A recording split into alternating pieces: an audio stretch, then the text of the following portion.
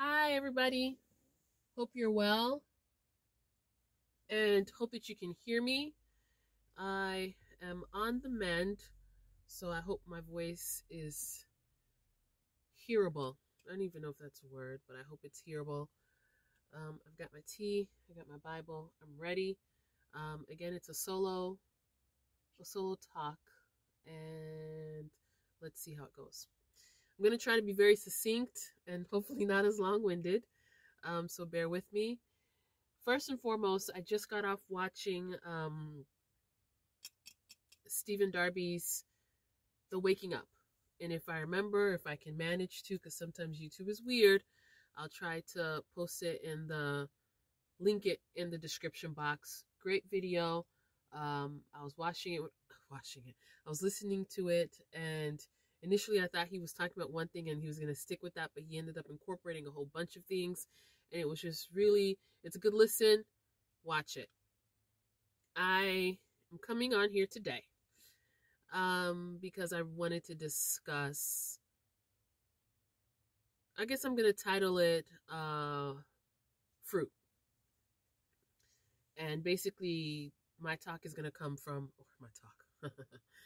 like I'm a professor. I just want to share about something that was very freeing, when my sister and I kind of came to it. In the scripture that talks about, you shall know them by their fruits. I can't give you a specific, I can't tell you off the bat of my head, but I'm sure a lot of you are familiar with that scripture. I think I can't remember when we were first having that conversation about that. I think it was several years ago. And I'll just say in short that it was very freeing just hearing that, because sometimes it's like you're doing life and you're just wondering about things. You're wondering why it seems like, maybe the wicked are flourishing. I don't know, why is the sky blue? You start asking some of these deeper reflective questions based on what you're going through in life. And I think one of the things that we ended up drawing from, or at least definitely something that I draw a lot of comfort from, is sometimes when you look at something and maybe you feel some kind of way for having the reaction you have, is to take comfort, because at the end of the day, Jesus himself is talking about fruit. I believe this is a parable that Jesus was talking about, and saying that, by the people's fruit shall you know what's going on. And especially when it came to him cursing the fig tree, because the fig tree was supposed to be producing, during its season, and it wasn't producing fruit. Anyways, I don't want to go down that tangent. But knowing that you shall know them by their fruit. And I think in this moment right now, we have a lot of people who are saying a lot of things, but their actions are not lining up with what they're saying. In particular, I want to talk about Ciara. And it's so interesting because several months ago, I wanted to have a conversation about her. Several months. And it was going to be titled Sexy Mamas, something. And if I find my notes and if I have an inkling to do it, I'll come back and do it. Because it was Ciara and a few other people. But I think the thing that triggered me at that moment was something that was trending with her she had the rum bottle on her head. And I think was it a bottle of Bacardi? And she was doing some type of wine challenge. Oh, watch me, do some sort of whining, with the bottle, and the bottle is going to stay balanced on my head while I have my back all out. Child, you can't make this stuff up. And I was really thrown by that. I watched it and I was just like, but Ciara, girl, why are you out here, acting like a complete hoochie? I don't even know, do hoochies, is that even a word that people still do? Like, why are you doing this, Ciara? Why? Like, I just was really thrown or torn, one of them. And I just was confused because I was like, you're over here and you're espousing all of these Christian isms, but the actions aren't lining up. And remember, isms, because that's what a lot of people are doing. Well, they're saying isms. They're saying things that are these sound bites that make you think certain things. But when you look at their life, you look at the fruit is rotten. Okay? Now we're leading up into this recent, I don't know, Grammy event or Oscar event, whichever. You guys know what it is. And she's showing up naked.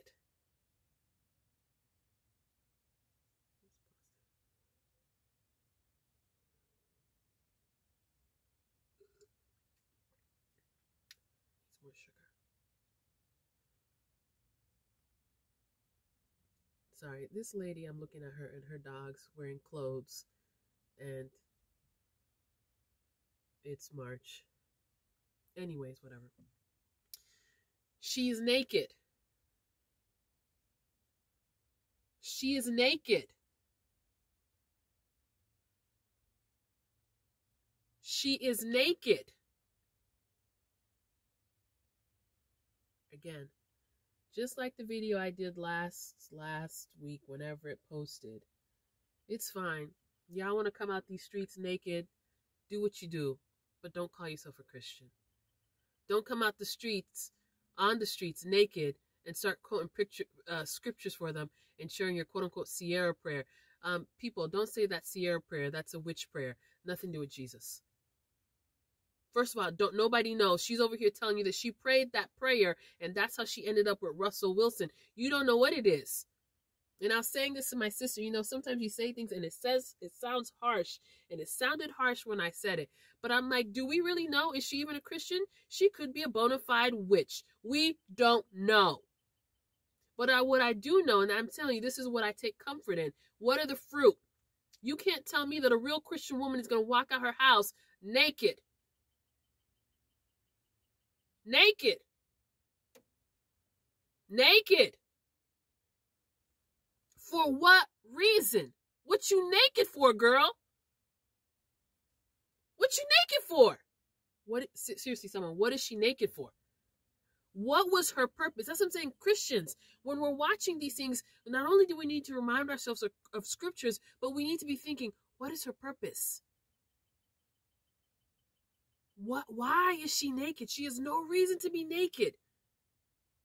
Is she a prostitute? Like, no, seriously, why is she naked? We need to start asking ourselves deeper questions. What's the purpose of this? It's screaming witch. It's screaming seductress. It's screaming, I am a fake. I'm not who I am. Let's not be deceived. In these last days, let's not be carried away by people and we think, oh, look at her. She was able to get Russell Wilson, a nice Christian man. I'm just going to be just like her. And oh, not even just, I'm going to be just like her, meaning I can be a Christian and still be in the world. I'm going to be a Christian and still be having a Bacardi bottle and winding on my waist. And first of all, when I saw that too, I must add, it seemed very witchy. I feel like I've heard, like in these occult circles, don't they take the Bacardi, the shot of the rum, and don't they spit it out as a gift to the gods, to the demon spirits? And you're here doing some type of sensual dance with the Bacardi? I'm sorry, it was triggering too many. I'm like, this not right. But back to her nakedness. She's been suspect for a long time. To be honest, I was thinking about, I didn't follow Ciara. I mean, I know her 1-2 step, but she's not, someone who I'm like, yeah, Ciara. I mean, I was rooting for her because she always seemed like a nice girl. And I'm gonna, happy for you, rooting for you. But then when she started dating Future, I was really torn and thrown. I'm going to mix up those words for the rest of the day. That threw me. Because I was like, she doesn't seem like the type that would date, a guy like Future who has such a bad reputation, But that's what she did. So when she ended up with Russell Wilson and then she came about and she was talking all these Jesus-y things, I was like, well, I was happy for her. I was like, oh, look at her. She's turning a new leaf. You know, she's getting serious about her walk with God. And look, she's been blessed with a man, blah, blah, blah. I was happy for her. But then I slowly started to see things that didn't line up. And my sister pointed out one good thing. She was like, why was it when, and I think she did it with both pregnancies, why was it when she was pregnant, you know, I'm just tired of seeing these pregnant women with their bellies out doing twerking.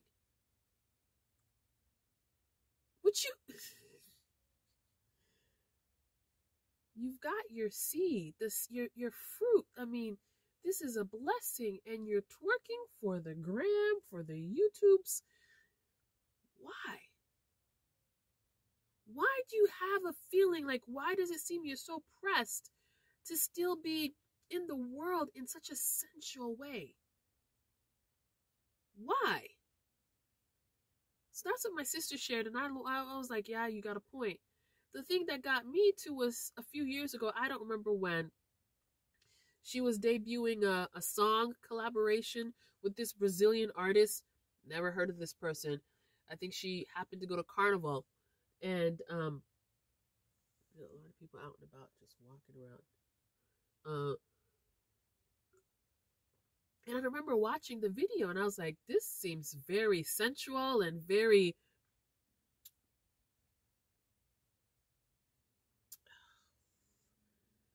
kind of occultic vibey. I don't know how else to say it in a nice way. You know, sometimes, a lot of the times, the places where you go, you know, places where that have a lot of black people, DNA wise, like Afro people, you can tend to find a lot of weirdness. And I think the video is just weird. You know, people are always trying to be quote unquote creative. Remember what I said in my previous video, creativity, art is a nice way to entangle all your witchery in there.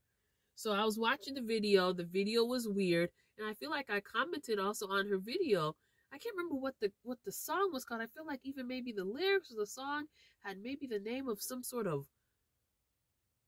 Yoruba god or goddess. I can't remember, so let me not misspeak. But I just remember it was very weird. And I was like, but Ciara, are you not professing, or do you not profess to be a Christian? We need to just draw the line right here. We need to be clear. People need to know, hey, a Christian is like this, and a Christian is not like this. Because I feel like there's just a lot of lukewarmness, and I'm just sharing this video, and hopefully just encouraging someone out there. Guys, don't look at the world and think that you're going to get advice on your faith from the world. You need to look at the Bible. You need to be inspired by the Bible. You need to be reading and learning. Let the Holy Spirit teach you, because the examples that you're getting from these Hollywood or famous Christians are poor examples of what it means to be a Christian. The other day, watching Angela Bassett lose the Oscar, you know, and everybody's, you know, flipping out over her losing. I was like, wow, you know, Angela barely misses when she wears an outfit. Whoever styles her really does a great job. Beautiful purple dress. But something caught me, and I'm pretty sure it's the same thing that maybe caught you guys too, was her necklace. And I'm picking on Angela because Angela is a Christian, and I know my sister used to live in LA and used to go to the same church that she used to go to. So that's what I'm going to say. She had a snake around her neck. Now let me just ask you, for the people out there in the back, if y'all can hear me. If y'all are Christians, then comment in the comment section below. Would you wear a necklace, a snake necklace? Because I know I wouldn't. I would not knowingly wear a snake necklace. What is she doing wearing a snake necklace? Really? A snake. Anyways, again, I'm just saying that we shall know them by their fruit. What are people producing? What are people associating themselves with? What are people making? What are people drawn to? What are people wearing? Oh, I like this because, every time I see it just brings me comfort. Oh, these crystals. Oh, crystals? Would you say? Huh? We need to listen to people and just what exactly are they saying and are they repeating and what are the things that they're doing? Because again, we shall know them by their fruits. Another person, this is all recent stuff. Chandler Moore's wife. And because I don't follow Chandler Moore, I've already done a video of Chandler Moore, and I see Chandler Moore, I think, I actually turn it off. I'm not interested in him. I don't think he's providing anything that the body needs. And you need to be extra careful when especially your worship music should not be tainted whatsoever. You need to try your hardest.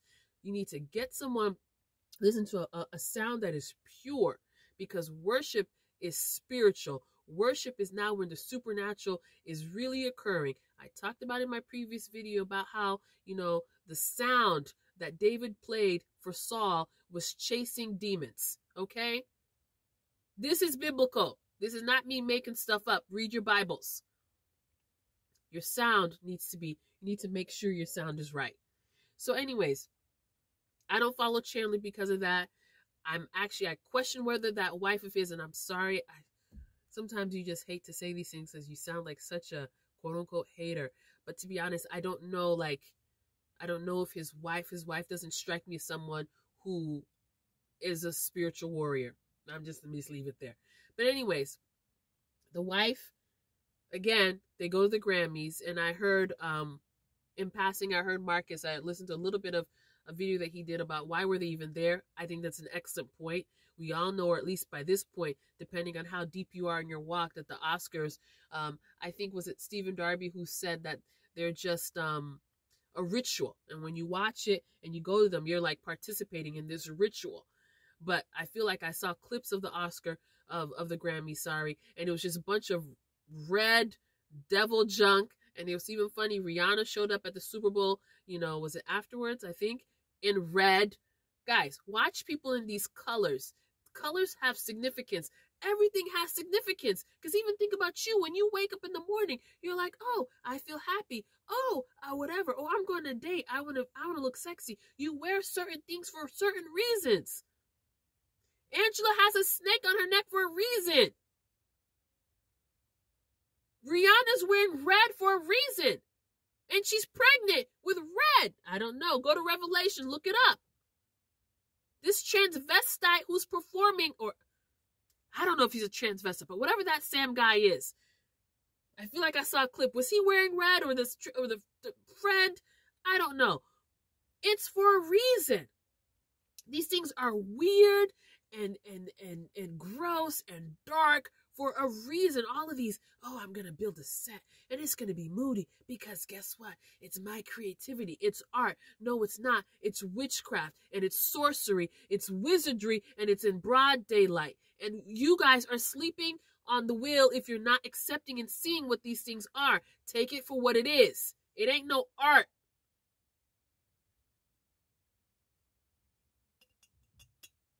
Anyways, it's a tangent. Chandler Moore's wife at this Grammy event is wearing a see-through dress. First of all, the dress was ugly. And I'm sorry, I don't mean to be mean, but she says she's a stylist. Girl, why can't you level up and be dressing like Angela Bassett? Classy. You look like you got something from 579, and 579, does it even exist anymore? It's not your color. I'm not trying to be mean. I just, when people say I'm a stylist, I'm expecting more from you. But anyways, it's a see-through dress. And you were wearing nude undergarments. Like, come on, why is it see-through? You are the pastor's wife. Believe it or not, whether you want to accept it or not, your husband is a worshiper, or calls himself a worshiper. A worshiper, in my opinion, it's like you're like a pastor. You're in charge of worship. It's just that the way things are right now, people are able to do these things without churches. I just don't understand, like, how come people can just so casually accept these things, or casually approach these offices without any respect? We did a video about that. You guys just want to show up anyhowly. Oh, it don't take any of that. Even that's why does Chandler Moore even look so sloppy sometimes? Oh, it's my art, it's just how I, this is my style. It can be your style, but it doesn't look sloppy.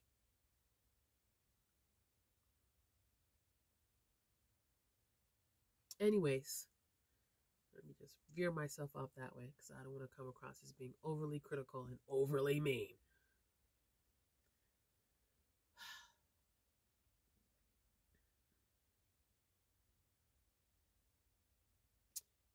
I think I'm extra fired up listening to Pastor Darby's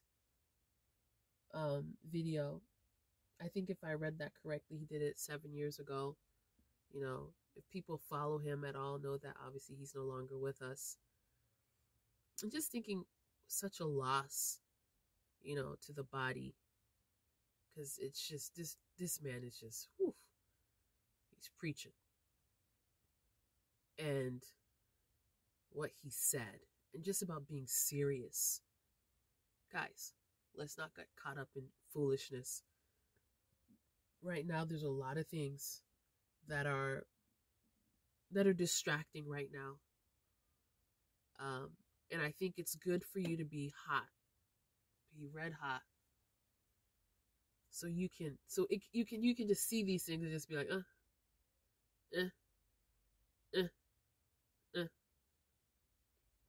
and just shut it down.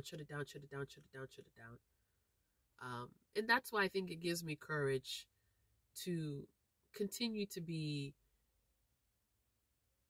I don't want to say outspoken, because I don't think I'm outspoken, but, to continue to have a voice that is unwavering. Because I feel like sometimes when the church right now is just okay with anything. Just whatever. You are LGBTQ alpha. Come on. We got space for you. We can marry you. We can do this. Oh, you divorced. You're going on your third. Oh, come on. We ain't got no standards.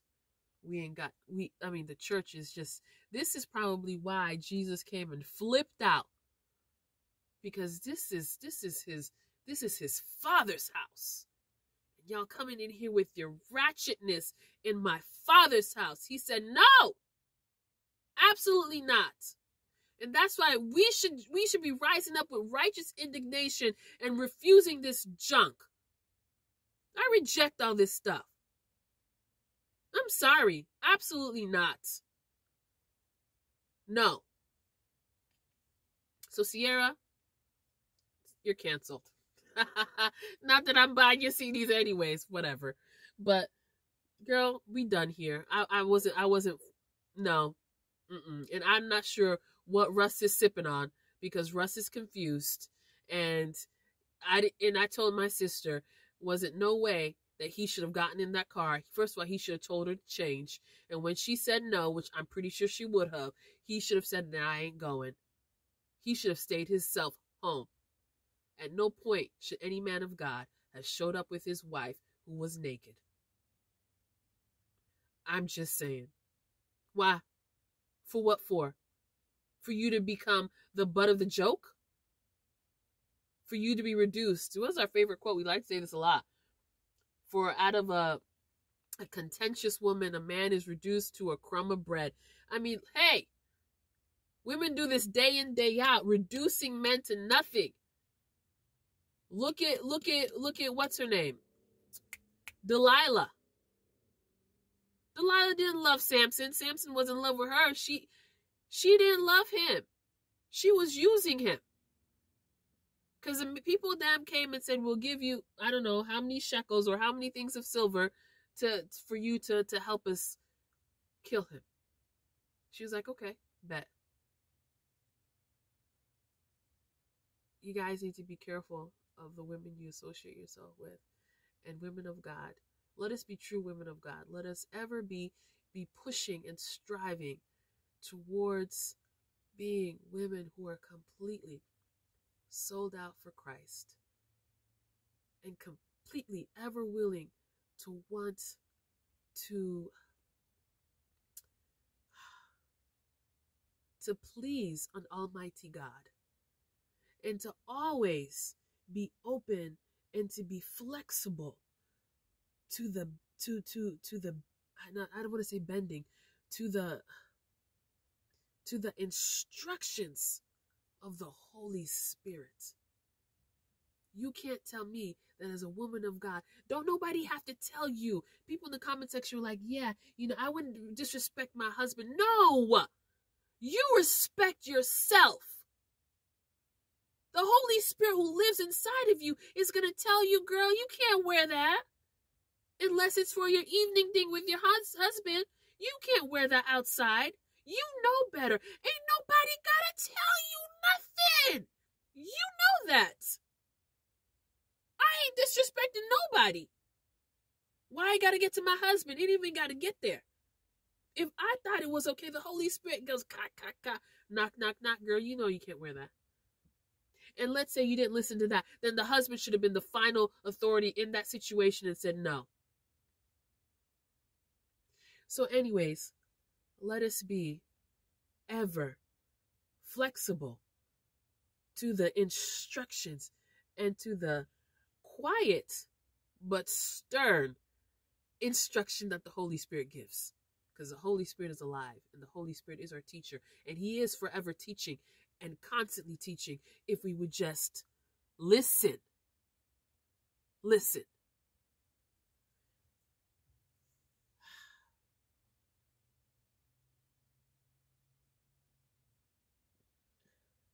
May we not be found wanting. Guys, let's just press. Let's not be found wanting.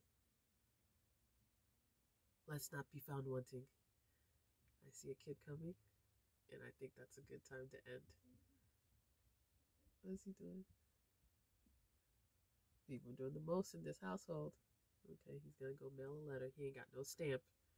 He's just going to put a paper in the mailbox. All right, people. Be blessed. Take time, get in the word. Stay steeped. And take care. Bye.